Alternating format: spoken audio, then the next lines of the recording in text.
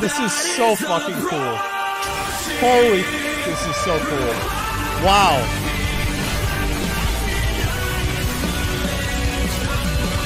This is so fucking badass. Look at this. Wait, yes, actually, really. They put her in Devil May Cry. Holy fuck, yeah, I know.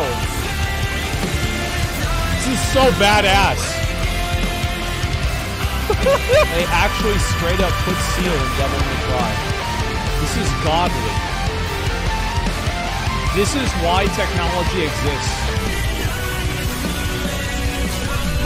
I think for me, what was such a shock is I thought it was just gonna be like just that one cinematic with Virgil, but no, she's in the game. It's actually a character in the fucking game, man.